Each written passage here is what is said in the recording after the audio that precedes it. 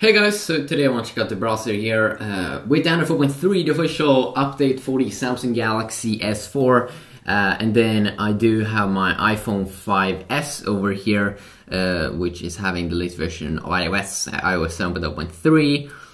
So I did update to this around, I think, 2 weeks ago, which is pretty nice. I mean, it's the latest version of Android. It do come with the updated browser, which I think is in full screen here. I don't think it was that before, and I mean that's pretty awesome.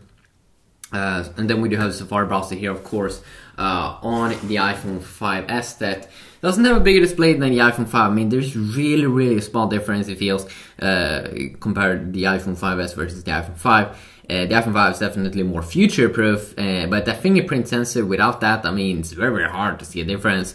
But I'm inside of the browser right here. You can see that they kind of have almost like similar kind of UI. One thing here that still is annoying on Android, and I can still understand why people are picking iOS up compared to Android. I mean, look at on this S4 here, how it kind of like has to re-render stuff.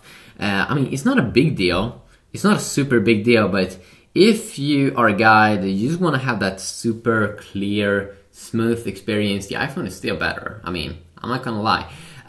One thing here annoying though with the iPhone, you can see that just because it still has a glass back, it still moves around on the table, and that is pretty annoying.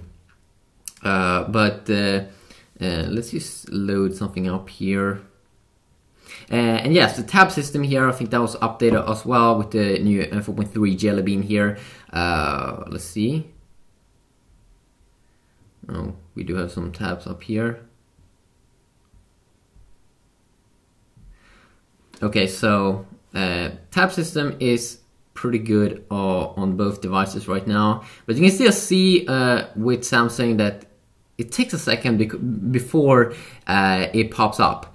I'm not sure why, but it takes a second. They made a very cool fade away effect inside of here, but it shouldn't take like almost like 2 seconds, while it really is like instant, super instant, maybe like 3 or 4 times faster here on the iPhone 5 with that thing. And that is some speed.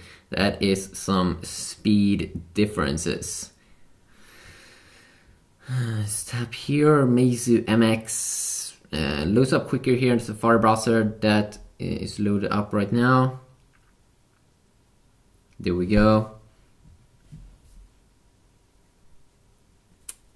Loading up pictures as well seems to be quicker here.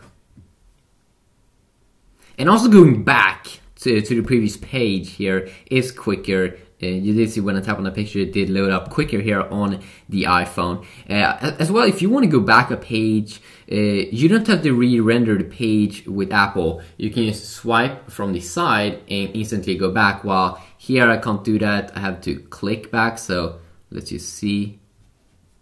I mean, I'm already here. So you can see how clever Apple is. I mean, that's really clever. Really awesome if you want to save some time. Let's see here if we can load the page again. There we go, quicker there on the iPhone as well. So it's interesting.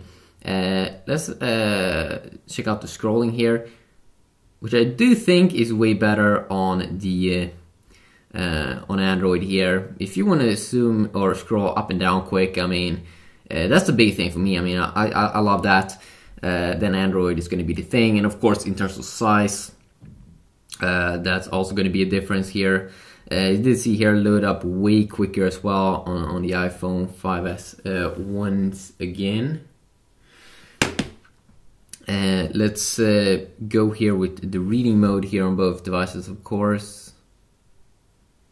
And reading mode also loads up quicker here on the iPhone if you just want to read an article and see the pictures and all that.